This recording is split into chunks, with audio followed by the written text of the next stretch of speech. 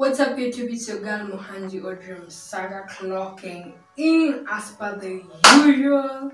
I'm so happy to be here. I'm so happy to be shooting this video. You know why I do YouTube, you guys. I undergo a lot of stress during the week, and I just need time to relax, to chill, to kick in the creative juices. Yeah, that's why I do YouTube, to make a balance, not to have a burnout. So make sure you like, comment, subscribe if you're new here, and also if you're a returning subscriber, make sure you comment down below and like this video for it to be suggested to other people if you like this video.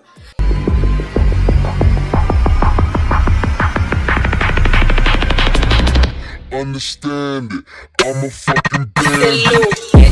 You can fuck with me if you wanted to. These expensive, these is red. So today I posted on my stories on my socials for people to give me what they assume about me. That English was. So I posted on my socials for people to comment assumptions about me. Yeah, so I'm going to tackle them today. Yeah, let's get into it. So the first assumption that I got was I don't like my primary school. And I don't know, I have been to a lot of primary schools. I have been to 2 primary schools. So the first time that from class 1, because we are in the 844 system, from class 1 to about class 4 I was in St. Saviour's, and from class 5 to class 8 I was in St. Peter's. What prompted me to go from one school to another was because there was this time I used to be a day scholar.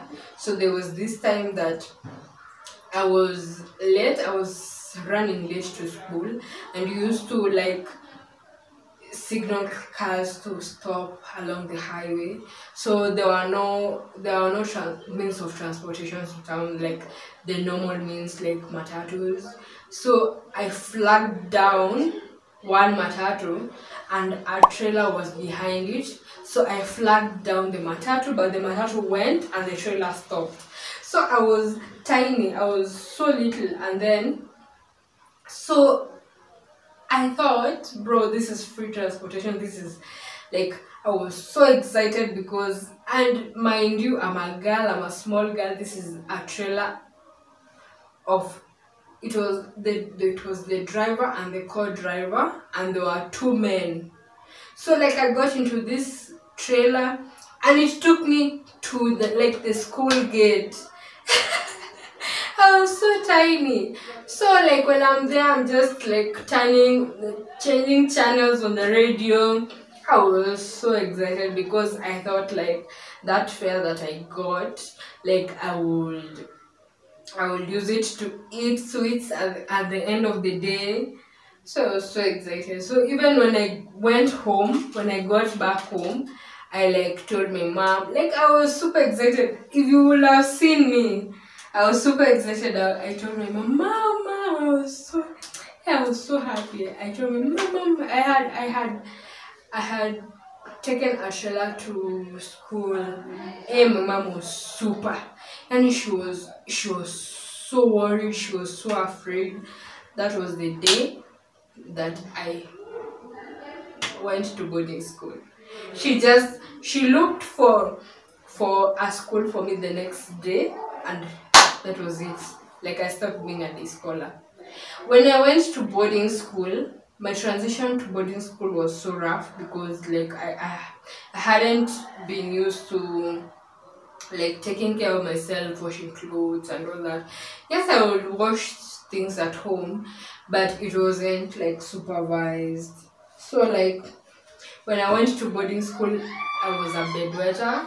And why I was a bedwetter in the first place was because I didn't feel like I belonged, because there was this girl who was using me. So like we used to go for hot water, like from the boiler room, and she used to tell me like I don't know if she used to tell me or I used to send myself to fetch for her water.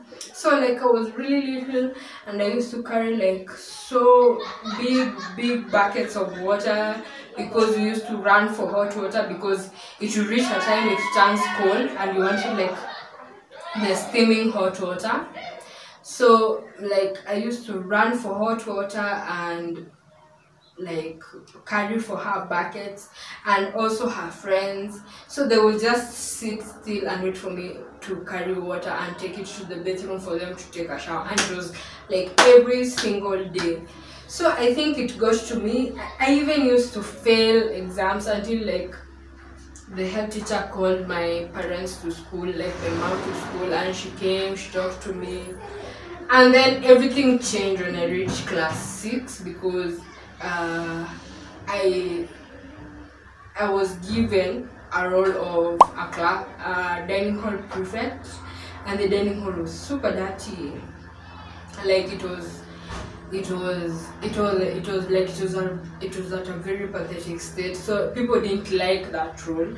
So like I took on that role and I became the bully.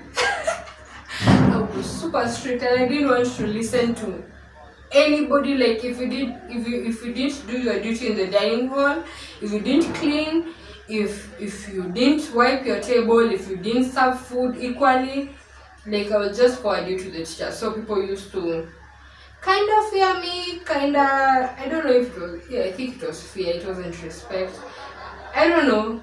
So like from then on my life in primary was super smooth.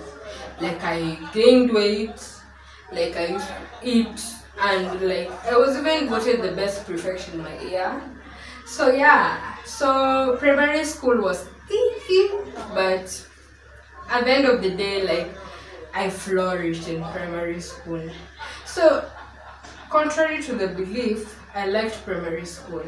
Like primary school was super nice to me. Another assumption was when I see you, I'll assume you eat well. I love food. Me and food, we are super close. I have a close relationship with food, and I won't trade that relationship for anything. Me and sweets, let's start from sweets. Me and sweets, we are super close. Like anything sweet, I hate anything. I hate dark chocolates. I like white chocolates. I like pizza. I like KFC. I like, what else do I like? I like street food. I like street food. Anything. I like eggs. I like sausages. I like any street food is for me. I like mutura. I like samosas. I like street food. And what else? In my day-to-day, like I like to mix things up. Like I don't like routine when it comes to food. I like today, like I eat breakfast for supper for breakfast. Yeah, I like mixing things up. Me and food, we are super close. Another assumption is you look like you talk with sarcasm. I like making jokes. I like if you see me and the jokes, we are like, I like making light of things, and that's why like I have a short reaction time when you say something rude, because I don't know if it is sarcasm, because most of the people I joke with, I like when you see me, like if I see you I'll make a joke. Like that's just me. But I don't know about sarcasm. I don't know the art of sarcasm. Like I'm still learning, I'm still adapting. Yeah. Another assumption was, and this is translation, that if I hook up with a boy and then instead of them saying that they smashed me. They just say, "Wow." They just be shocked and raise their hands. I cannot speak to my performance, but I haven't had a contrary opinion to to how I perform, but well, we'll see. Yeah, that was an assumption. Another assumption was I assume you can cook because of my tribe. Yeah, I know how to cook. That's given because I started cooking from when I was in class, like when I was super small, when I was in class 5. Yeah, so I started early. Another assumption is T is for tough. I don't know about being tough. Like, I'm tough.